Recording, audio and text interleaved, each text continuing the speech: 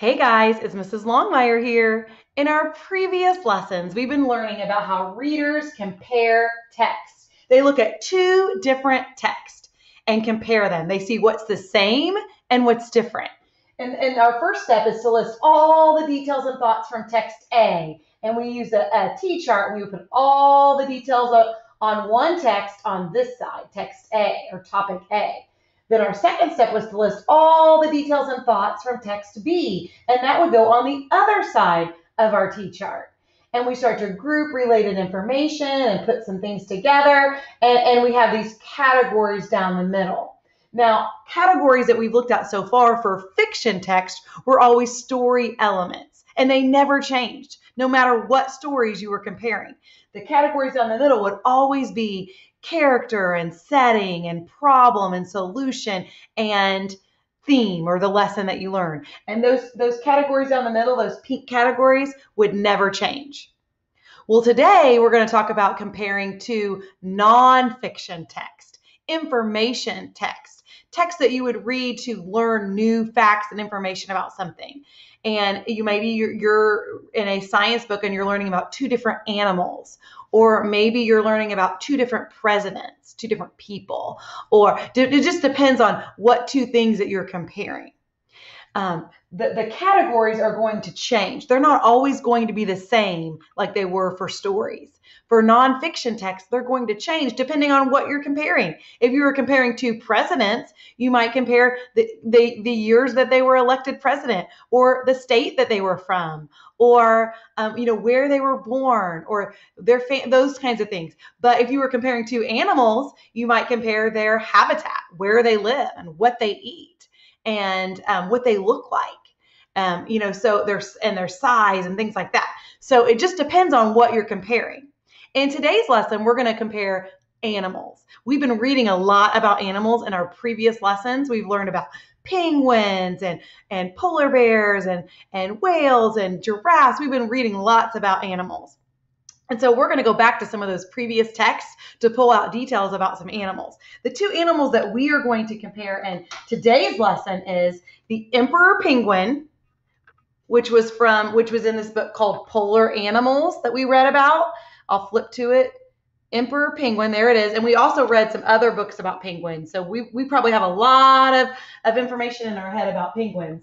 I'm going to put this, I wrote it in red, so it's going to go on this side of the T-chart. All the details we collect about penguins will go over on this side. And then the other animal that we're going to compare it to is the beluga whale. And we learned about the beluga whale and actually did some writing about the beluga whale after we read this book. There's the beluga whale page. And we wrote about how they live in pods. Remember that? So beluga whale is going to go over on this side of our T-chart. And all the details that we collect about beluga whales will go on this side. Okay, now categories. We're going to go ahead and put the categories down the middle so we know what types of details we're looking for. Okay, we're going to look at where do they live? Where do they live? What do they eat? What do they look like? Could be size, shape, color, body parts, right? And what do we know about their babies? Baby penguins and baby beluga whales. What do we know about their babies? Okay, so these are the categories. Those are the types of details we're going to be pulling out from these texts as we go. Now remember, we're going to do the penguin first, and we're going to do all the penguin side. And then we'll do the beluga whale, and we'll do all the beluga whale details on that side. And then we'll start to look for what do they have that's the same or different. Now, it's going to be probably pretty easy to find what they're different because you're talking about a huge whale and a penguin. But let's see if we can find some similarities as well. Okay, so we're going to start with the penguin. Okay. And I'm going to flip to the Emperor Penguin page just so we can have that on the screen too, in case you, just to kind of remind you here of what we learned on this page. You see the baby penguin there, and they're huddling over here, and it talks about their feathers, and Hunting for fish. Okay, so the first category is where do they live? So I'm going to look here. I know it talks about Antarctica. They live in Antarctica. So I wrote the word Antarctica and I drew an arrow towards the bottom of the world. It's at the bottom. It's actually the South Pole. We learned in another text. So I'm going to put Antarctica up here. And then what do they eat? Well, they're talking about zooming through the water looking for fish. So I wrote fish. That's what they eat. What do they look like? Well, if I think about emperor penguins, and I'm looking at the page here, they're black and white, and they also have some orange on them. So I wrote black, white, orange. They have waterproof feathers. So I wrote about waterproof feathers and drew a feather. And they have flippers to help them speed through the water. So I wrote flippers and I drew an arrow to flippers. So black and white and orange, waterproof feathers, and flippers. And what do I know about their babies? Now, I remember from the previous text that they lay eggs and they take turns sitting on the egg. The mom and dad do. They weigh less than a pound when they're born, so they're really tiny. Mom and dad take turns watching them and feeding them. So they're really small when they're babies, less than a pound. Mom and dad take turns and they feed them fish and they come from an egg. So those are some facts that I know about babies. And do you guys want to help me? Okay, I'm going to turn to the beluga whale page and now you're going to get a chance to help me pull out some details. Remember, the first category is where do they live? What do you think? Did you say Arctic Ocean? Yeah, they live at the Arctic Ocean in the North Pole, and it's cold ocean water. Is that what you were thinking? Arctic Ocean, that's in the North Pole, kind of the opposite from the penguins. They live up here in the North Pole. Okay. Next, what do they eat? What do you think beluga whales eat? Are you thinking fish? Yeah, they eat fish. I was reading from another source too. They also eat other creatures like octopus and crabs. So I wrote fish. They eat fish. And they also eat other creatures like octopus. Okay. What do they look like? What do they look like? Look at that page. Did you say white?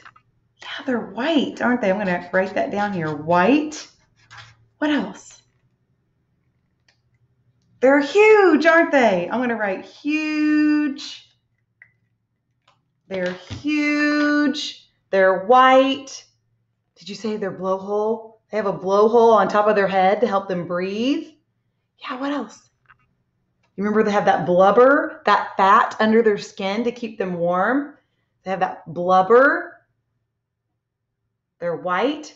They're huge. They have a blowhole on their head. And do you see their flippers? They have flippers, don't they? Great job pulling out those details. And the last category, what do we know about babies?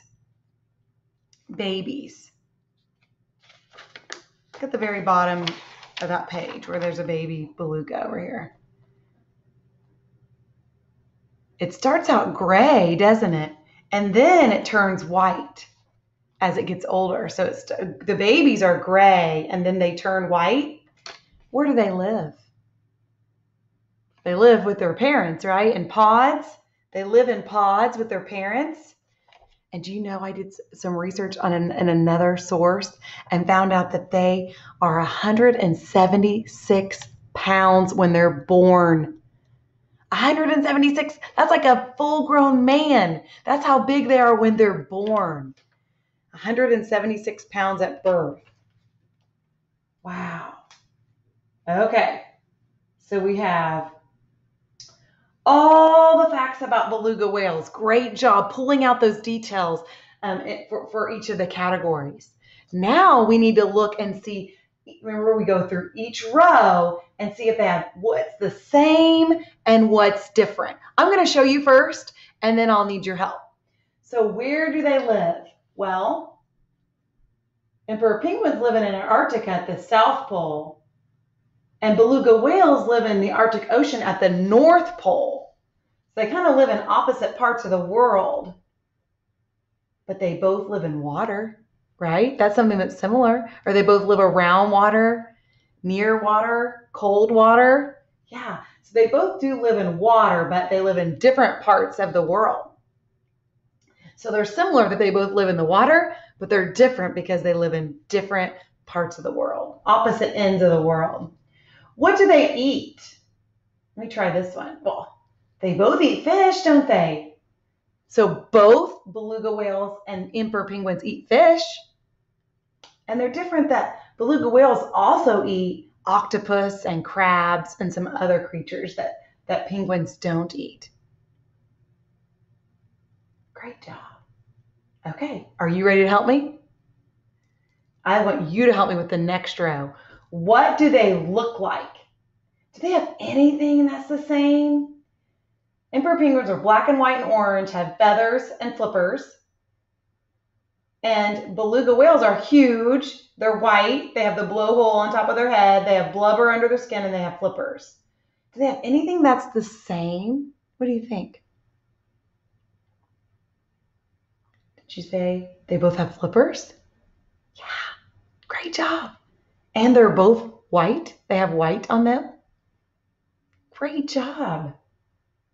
How are they different and how they look? Did you say the beluga whale's huge and the penguin is small? Yeah. The penguins have feathers and beluga whales don't. They have blubber, right? Great job. The beluga whales have blowholes and the penguins have a mouth and to breathe, right? And yeah, a nose. Great job. You're good at this. Let's do one more. What do you know about their babies? What do you know about their babies? Do they have anything that's the same? What do you think? It's kind of hard to see what's the same, isn't it? Let's do what's different first. What's different about their babies? Did you say the beluga whale's huge and the penguin's tiny? The beluga whale weighs 176 pounds at birth, and the penguin weighs less than 1 pound. Yeah, so that's a difference.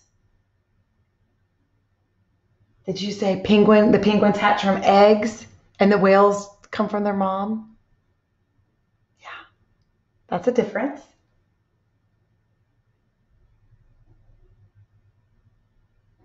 They both live with their parents, don't they? For a while. That's something that's the same. At the beginning of their life, the beluga lives in pods and the penguin lives.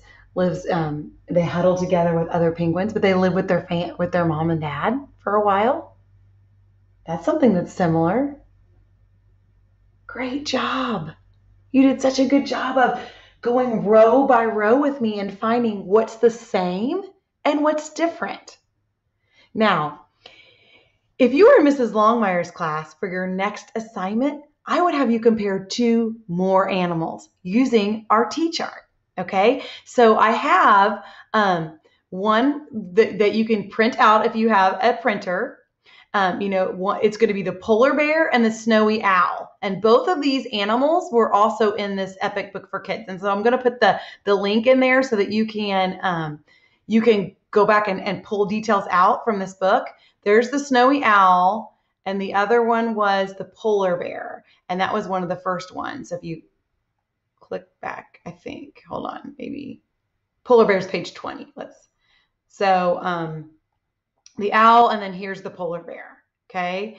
And so I would go back and read those pages again and then fill out the T-chart. Now, if you don't have a printer, you could just draw lines and make the polar bear on one side and the snowy owl on the other. And the categories are going to be the same categories that we use today. Where do they live? What do they eat?